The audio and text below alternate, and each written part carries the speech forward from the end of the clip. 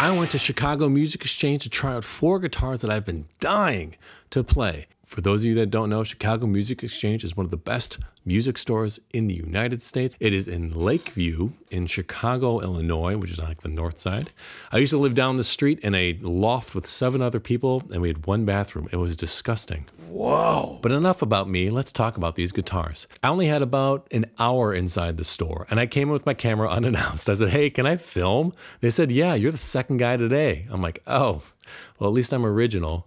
Their policy at Chicago Music Exchange is anything you can touch, you can play. So you can just grab guitars off the rack, go inside one of their amp rooms and play them, which is exactly what I did. I used the same amp for all these 4 guitars. It was a Tone King Sky King. The first guitar I tried is something I've been dying to try, a Fender Jazzmaster. I don't know anyone that actually owns an offset style guitar. In fact, there's only one YouTube channel that I know of that plays offset style guitars regularly. This guy, Puishin. Probably saying it wrong, but I'm sure he'll forgive me.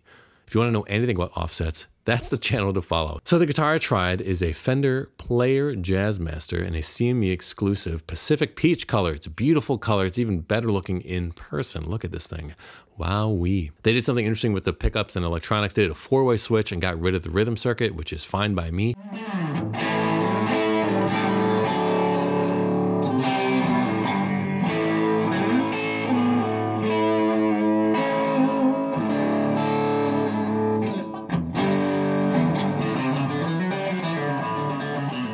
It played beautifully. I loved the bridge pickup sound of this too.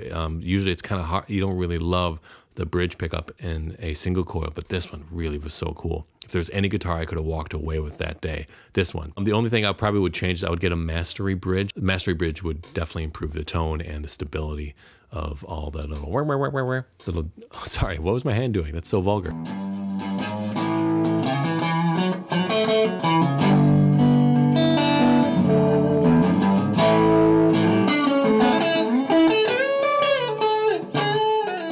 Guitar number 2, and a color that I normally would not go for, bright shell pink. I was just feeling very fanciful this day. It's a Squire Classic Vibe 60s Jaguar. Immediately I could tell the difference in quality in a step downward, not a step all the way to the bottom floor, but certainly it's half the cost and it felt that. This would be a great project guitar. It's a really cool, interesting guitar. This would definitely be 8th or 9th down the line for guitars that I would get. It doesn't really fit a sonic notch that I'm dying to get into, but it's an interesting idea, right? It's a short scale length, like the scale length of like a Gibson, and it's got 2 single coils with like the little teeth around it to protect from interference and humming. It's a very unique sound, 1 because of the scale length and 2 because of the pickups are slightly different.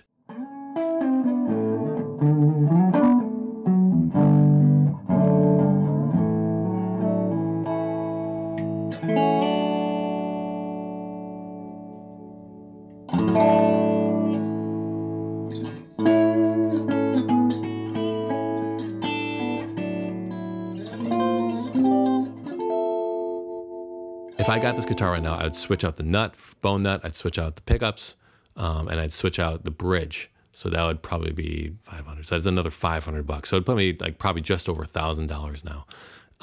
And if I really wanted that Jaguar, I think that it's again, it's like the 10th guitar I would probably buy. And now for the best guitar that I've played in a long time is this Fender Custom Shop Chicago Special Stratocaster HSS. Oh my God, this thing felt amazing. I wanted to steal it. They would have caught me, so I didn't. I had a Lawler Imperial low wound, or low turn rather, in the bridge. The best sounding pickup I've ever played. It sounds as good as my 5708s that I have in my PRS. Holy cow, what a great sounding humbucker. If I had $4,400 to spend, it would probably go to that. Might go to my mortgage, but it would probably go to that.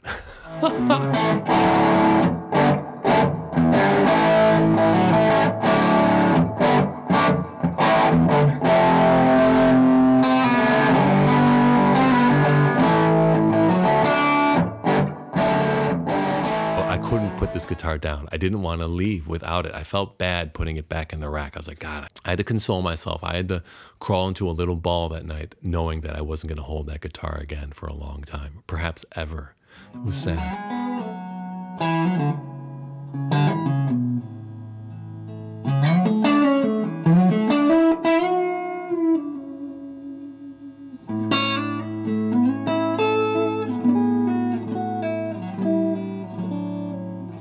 Now, here's the other thing. I went from playing a Squire classic vibe to a custom shop, so your hands are going to know. But a quick note on pricing. Custom shop stuff, a lot of people say overpriced. I don't think so. It feels way better than an American. You know the pickups are better than an American professional. You know, I mean, you can obviously say it's better than a Squire. Is it 10 times the quality of a Squire? Yeah, absolutely. There's nothing you would need to change on it. Now, could you get close to that sound with an American professional? Yes. It's frustrating that nice things are expensive, but that doesn't mean that expensive things are not worth it.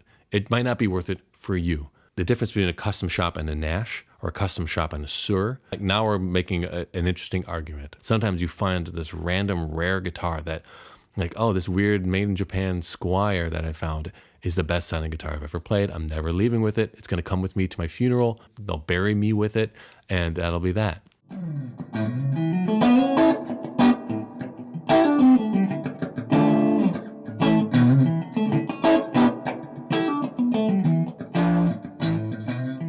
And then the sleeper, the surprise hit, I had also never played a Fender Thinline with wide range humbuckers. Anyway, the Thinline, great. It has like Les Paul style wiring, right? Or tone volume for each pickup. And it's just so cool. I had no idea how much I would like this guitar. The overdriven sounds on these wide range humbuckers is something I had not heard before.